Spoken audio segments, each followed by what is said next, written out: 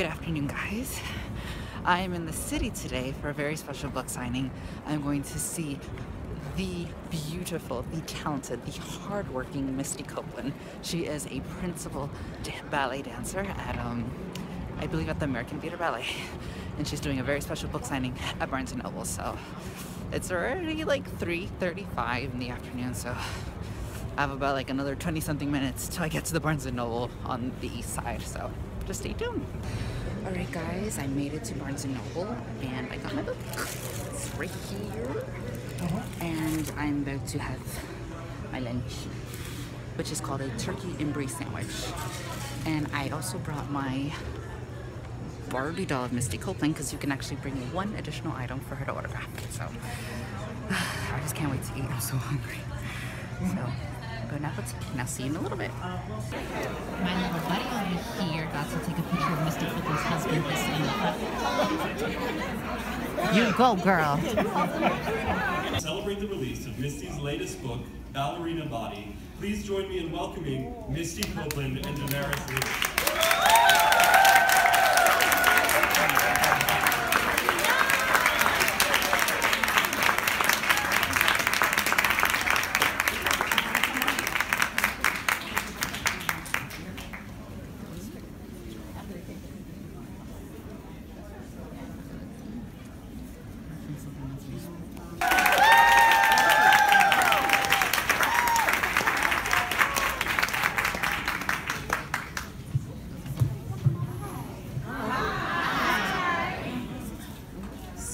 Thank you all for coming out. I'm very excited about Misty's third book, Ballerina Body.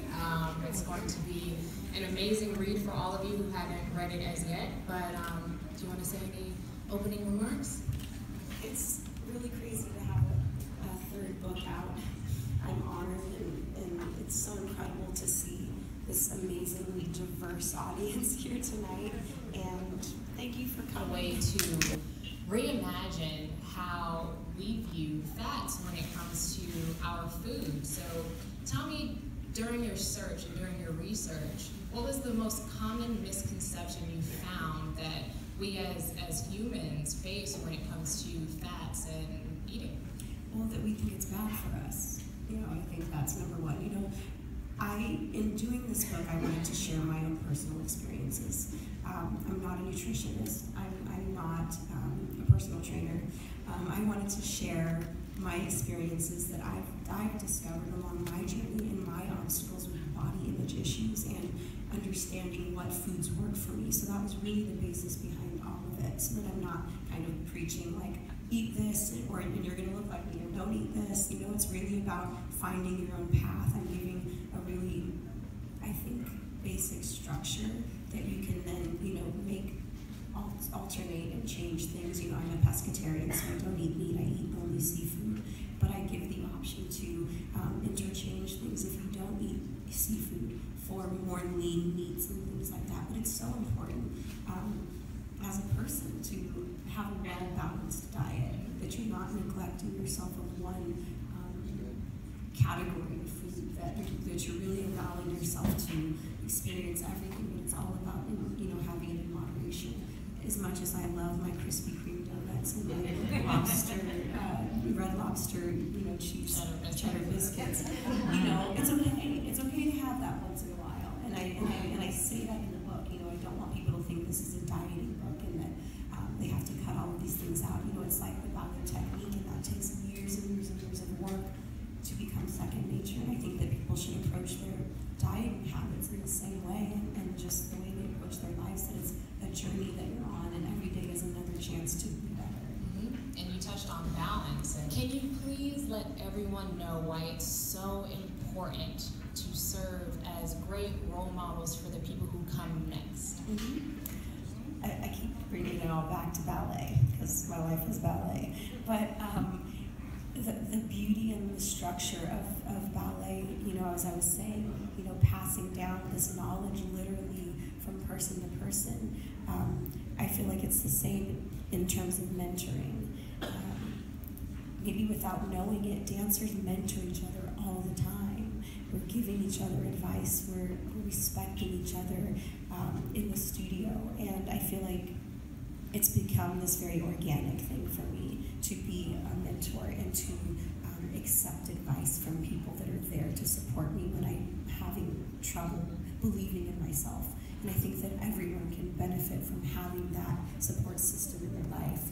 Like, there's no one in here, I don't think, and raise your hand if I'm wrong, but wakes up every morning and feels I'm perfect, I'm amazing, I don't need anyone else to succeed or survive.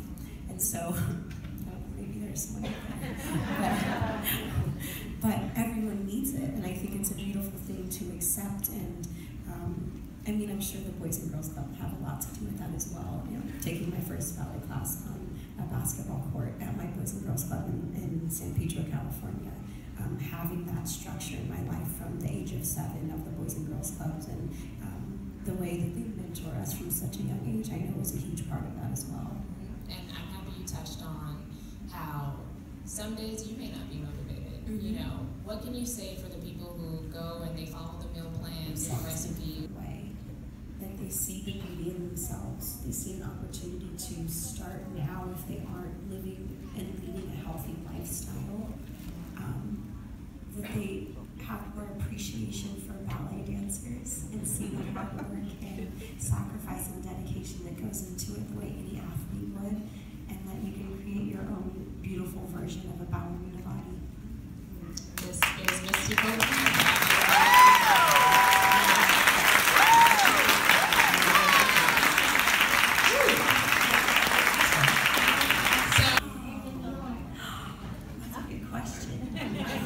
Next year. I think I might be performing next year.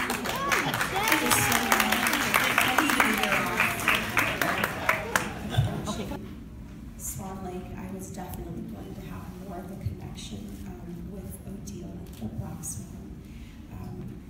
I don't know, I think it's just because I've always been given those types of roles, the more sultry, darker characters. And so I thought, okay, this is going to be easy for me, but it was so much more difficult than I imagined.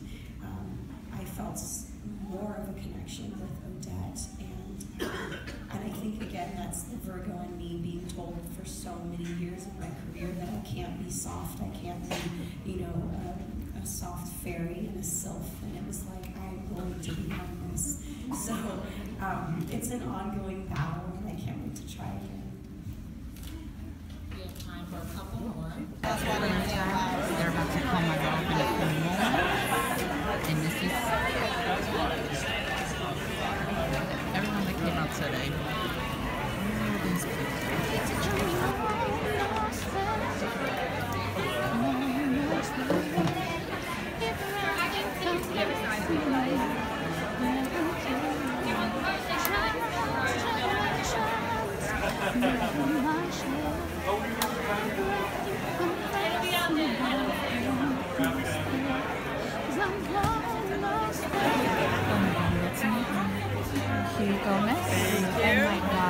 Okay. Hi, Misty, how are you? I just want to say it's such an honor to meet you, and I want to thank you for reawakening my dreams to dance ballet again. Thank you for everything. Okay. I love you. Have a wonderful week. Inside, yeah?